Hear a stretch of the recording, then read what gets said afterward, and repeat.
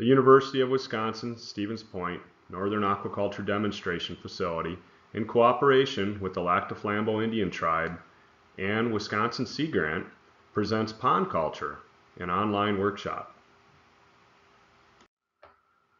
This is the second presentation in our Pond Culture series, where we will be discussing pond management. To become successful in fish production, a pond manager must understand how to prepare and maintain a safe and productive environment for fish throughout the growing season. For this discussion, we have broken pond management into two basic management practices of maintaining the pond throughout the season. These include pre-season preparation and pond fertilization, which highlights various zooplankton groups, organic and inorganic fertilizers, as well as pond fertilization schedule. These topics must be understood and planned out in advance, some even before the addition of water. For the ease of understanding, we will be generally describing methodology for constructed, drainable, fish-producing ponds. Many of the same items will apply to undrainable ponds, but understand there are some differences in how you handle each type. There are many different resources available that were utilized for these training lectures, from published books, videos, and discussions with various pond experts. Deriving information from these sources of professional knowledge and adding personal experience is the best course of action to take while developing your pond management scheme. It is important to understand a pond management scheme that works in one area may not work in other areas. Pond culture is more of an art than a science, and pond management requires the manager to be flexible in their approach. The concepts and information presented in this workshop should be used as a guideline. Individual management practices must be developed for specific ponds or specific farms based on personal experience and pond attributes. The first step in managing ponds is the preparation. Natural and constructed ponds need to be managed differently. For drainable ponds, before adding water to a pond, it is important to make sure the bottom and the sides of the pond are prepared for fertilizers, water, and eventually for fish. This can be done preferably in the fall, but could also be done in the spring, weather permitting. To prepare clay-lined ponds, a good practice is to dry, disc, and roll the bottom of the pond to promote aerobic breakdown of nutrient-rich sediment if this is needed. This is especially important for older or impermeable ponds. Drying the pond stabilizes the pond substrate, reduces aquatic vegetation growth, aids in disease control, reduces aquatic predators, and facilitates the oxidation of accumulated fecal material and any excess feed that may be in the pond. Some pond operators apply Aquazine to control aquatic vegetation before filling ponds with water. While the pond is dry, it is a good time to remove and repair any aeration equipment to prepare for the following season. In addition, any repairs or other infrastructure items such as piping, fencing, or predator control measures can be made at this time. If ponds are left dry for over several months, erosion of the banks may become an issue. Seeding around the edges with ryegrass is a good practice to limit this problem. When the pond is ready to be filled, it can be flooded, which can also provide a good source of organic fertilizer. Rock rip around the edges is also a possible erosion stopping technique. Repair of any predator netting or frog fencing around the ponds during the off-season is also important. Remove and repair aeration equipment such as diffusers and hoses.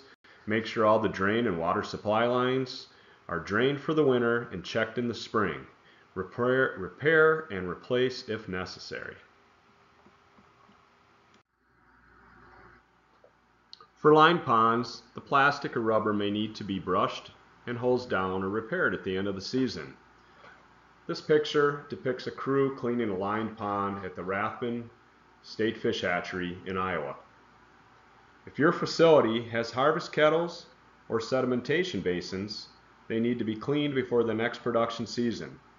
Stop logs, screens, graters, valves, nets, seines, and other equipment may need to be repaired or replaced. Undrainable ponds need to be treated to remove any unwanted fish, aquatic organisms, and vegetation. It is imperative to remove any residual fish as they can cannibalize introduced fry, leaving you with very little production. This can be a costly endeavor and not always successful. Some commercial operations only use winter kill lakes and ponds for this reason. A common treatment option is rotenone, but permitting may be required. After pre-season preparation, the next step for fish production is pond fertilization. Why fertilize? This is done to increase fish production by increasing the quality and quantity of food organisms within a pond. The food cycle begins when fertilizers are applied to the pond. Bacteria then break down and release nutrients within the fertilizers. These nutrients then stimulate phytoplankton growth, reproduction, which are food for zooplankton and other organisms. Depending on the species, both the phytoplankton and zooplankton are then food for fry and fingerlings. To complete the cycle, applied fertilizer and fish waste will again be broken down by the bacteria, and it creates nutrients. The pond response can be unpredictable, which is why many factors must be considered before fertilizing a pond, which we will discuss next. Food webs within a pond system can be very complex. This diagram is showing just how intermingled the factors can be. It is important to understand that management of a pond is managing not one factor, but many together. Simply put, the role of the pond manager early on is to promote the growth and development of the correct size and species of zooplankton prey for fish fry to achieve production goals. Pond management and fertilization rates are determined by science and art. Experience helps as well. Usually larval fish will begin eating rotifers as a first food source.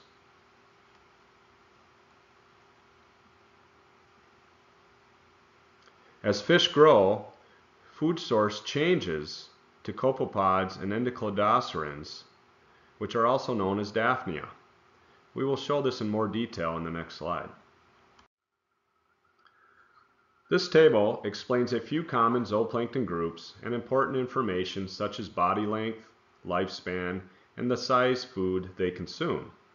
For example, we can see that rotifers are very small, 0.04 to 2.5 millimeters in length, and that they would provide a good first forage for yellow perch and for walleyes.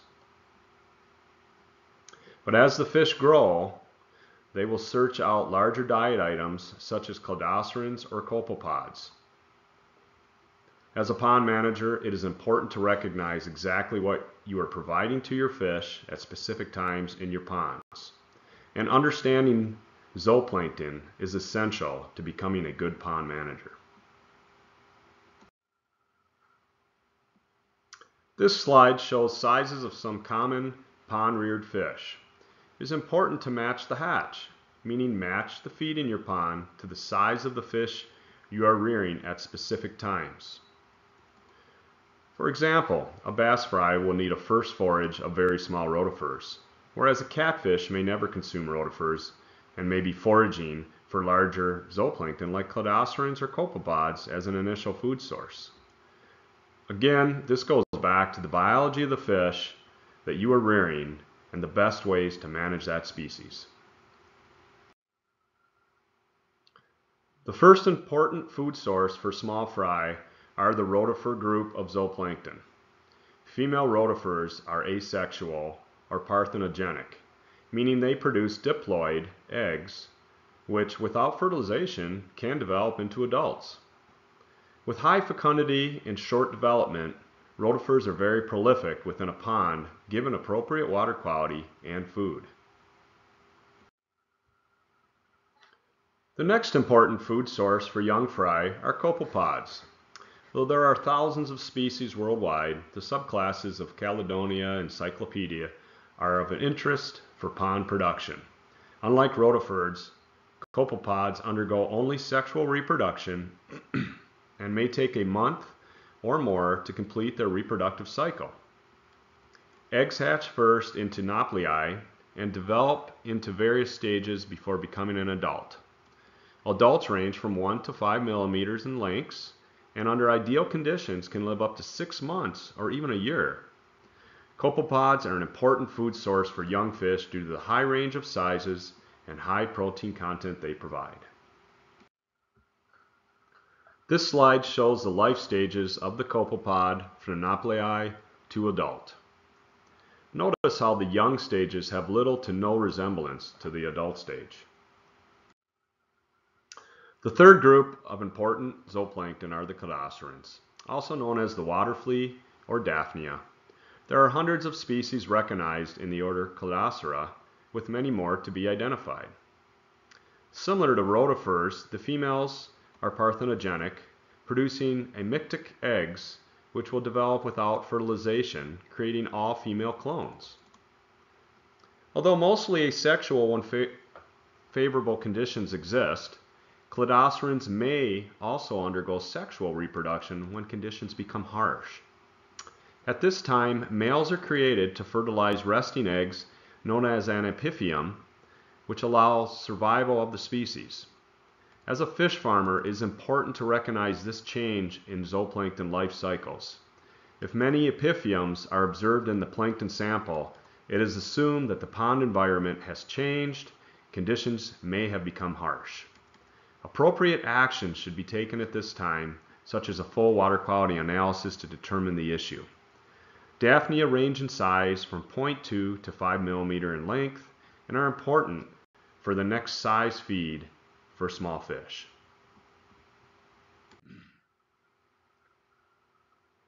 Zooplankton population trends in ponds start with fast growing and multiplying rotifers and proceeds to cladocerans and copepods.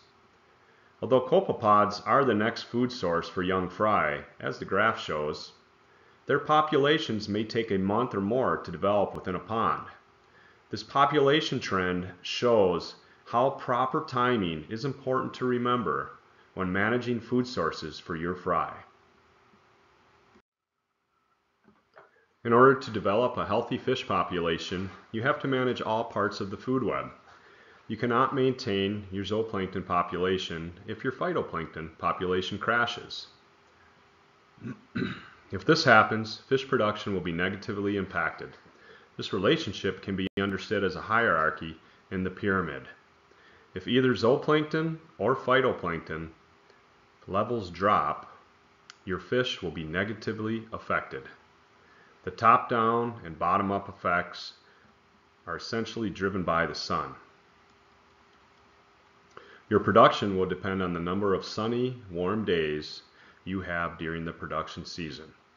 Growing degree days applies to fish culture just the same as it does in corn, potato, and soybean production. Sampling of plankton is necessary to know what is available to your fish. This can be done using a Wisconsin plankton net, which is most common. It can also be done with a tube sampler, pumps, or even a visual sample. Timing is most important for this management practice. It is recommended to sample prior to stocking fry as well as each week afterwards. Planning is crucial to provide a good food source for young fry, so be sure to prepare your ponds with accurate levels of zooplankton before fry are stocked.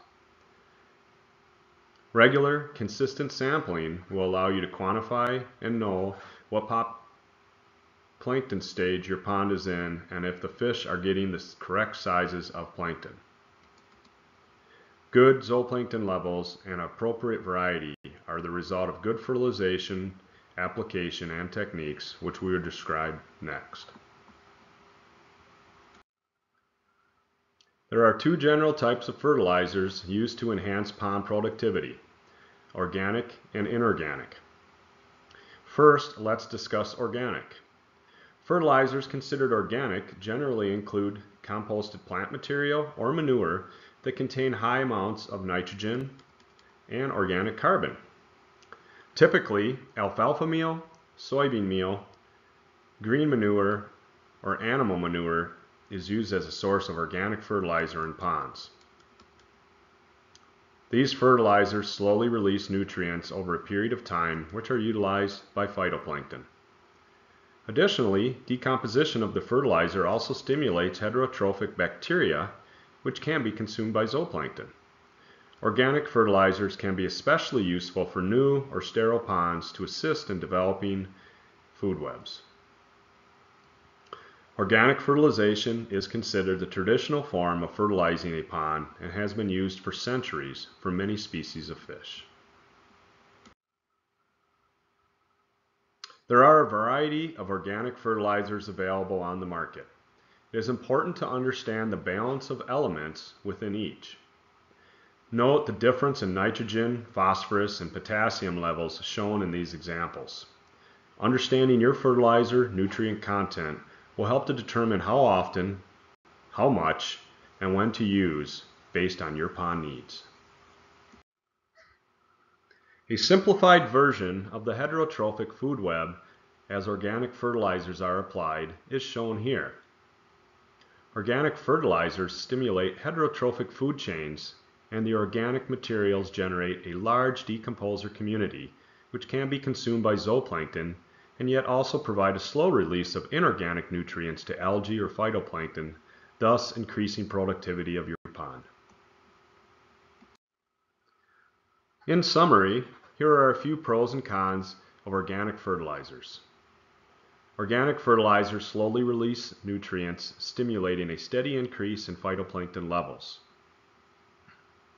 The decomposition also stimulates heterotrophic food webs, which in turn feeds important food fish organisms. This process also leads to increased chironomid production, which is very important for walleyes in the second half of the pond culture period. Alfalfa meal may have a higher nutritional value to zooplankton and chironomid larvae as well. Often, culturalists utilize a mixture of soybean meal, alfalfa meal, and torula yeast for fertilizing their ponds.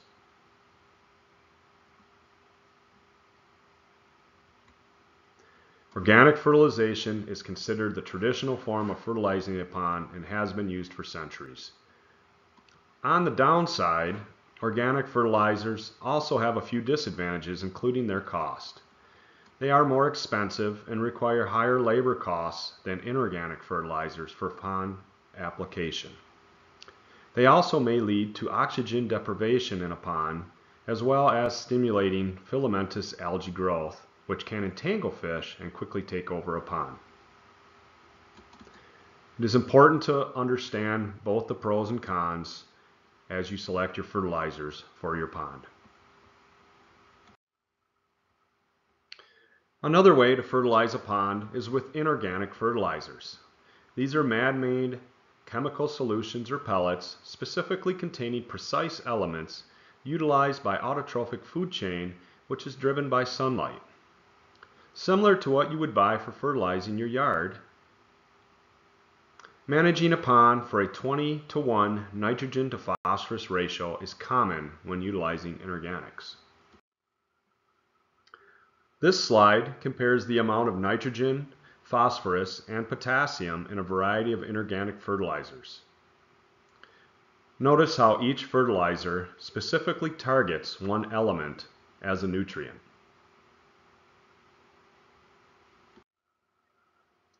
Inorganic fertilizers can be immediate sources of micro and macronutrients which stimulate algae growth, control water hardness, and buffer pH. Inorganic fertilizers generally are cheaper and require less labor than organic fertilizers. A disadvantage to using these fertilizers is that not all the elements may be effectively dissolved and therefore cannot be taken up by the plants and are essentially wasted. Phosphorus, for example, will not remain in pond water solution for very long before it collects at the bottom of the pond. Here it may become bound in insoluble compounds and no longer available to plants.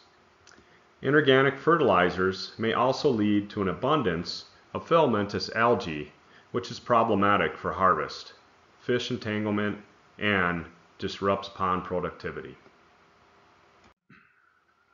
The use of organic versus inorganic fertilizers are promoted by different groups, and there has been much debate concerning which one is best. When considering the advantages and disadvantages of organic versus inorganic fertilizers, it may be beneficial to combine them.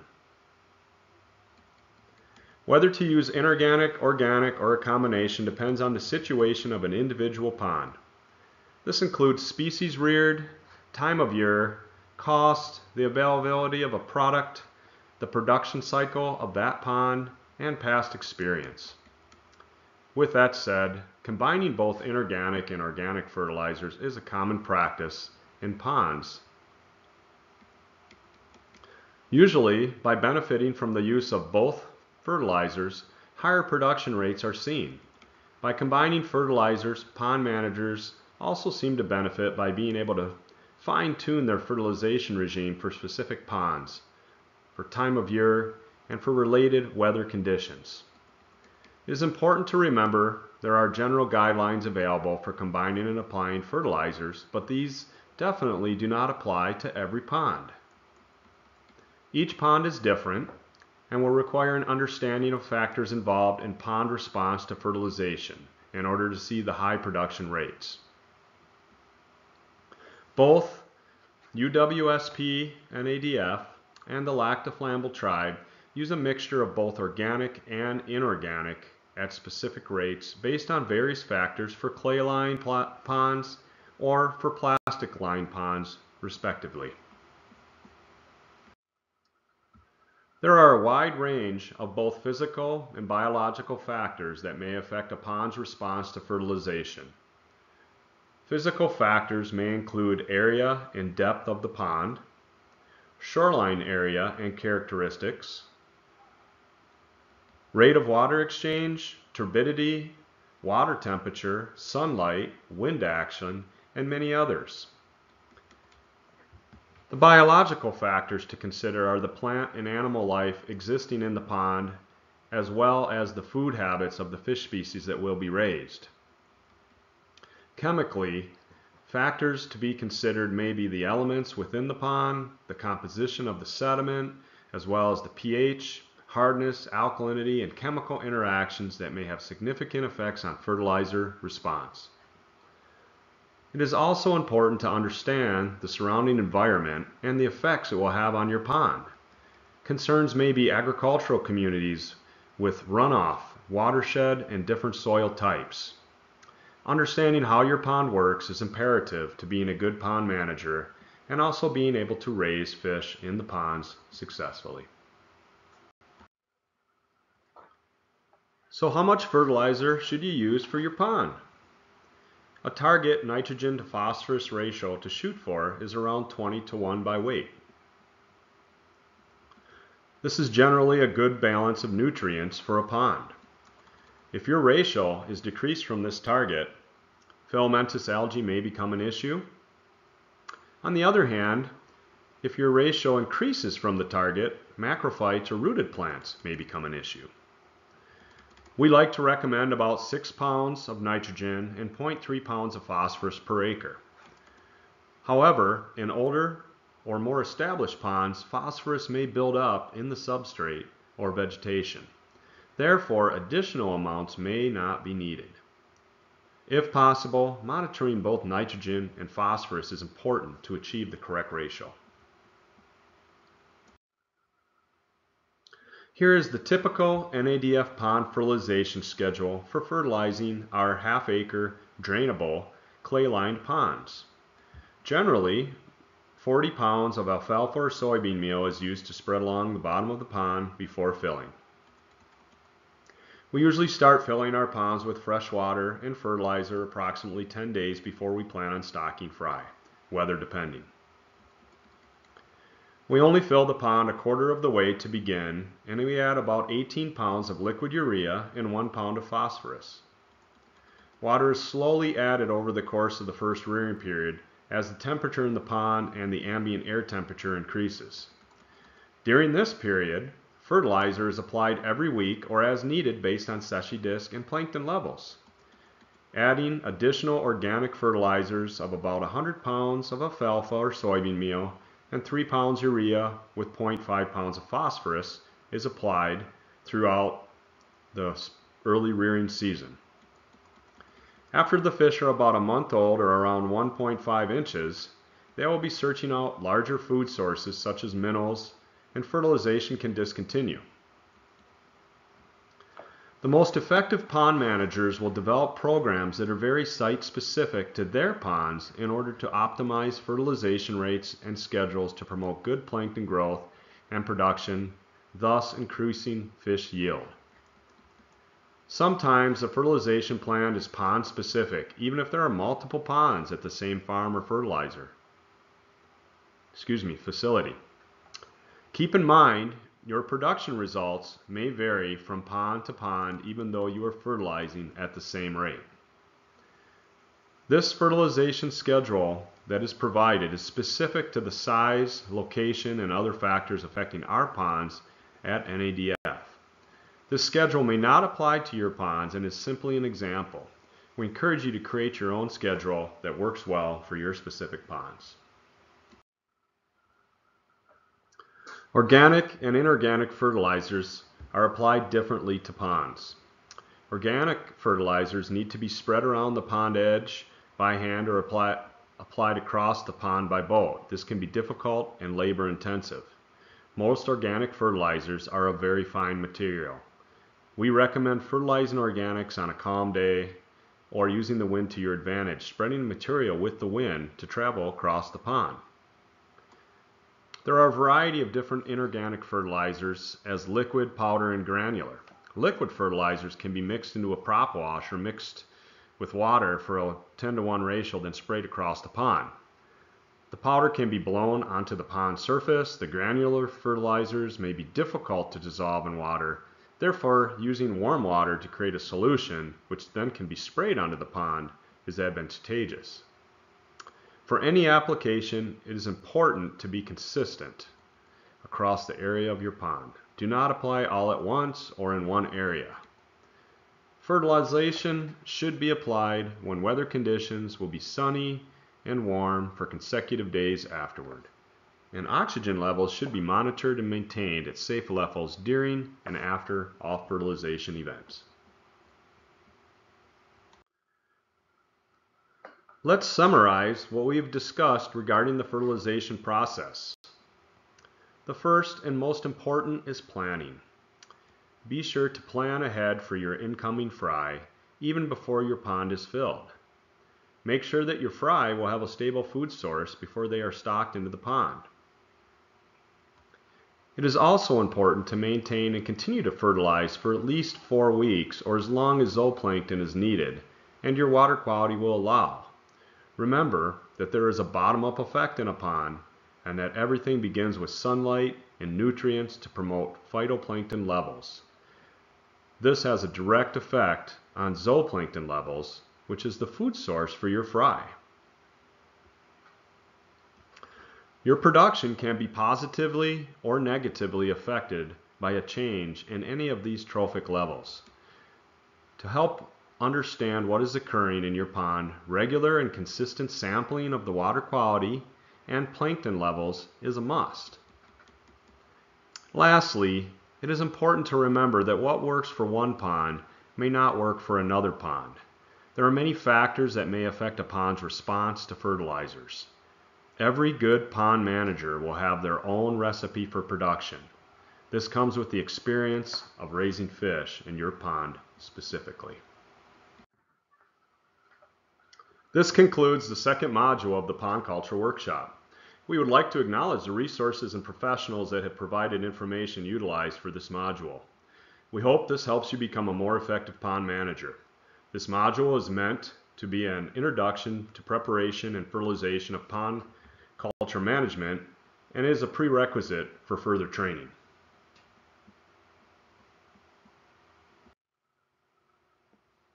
Thank you for your attention. Please continue to the third pond culture module on water quality.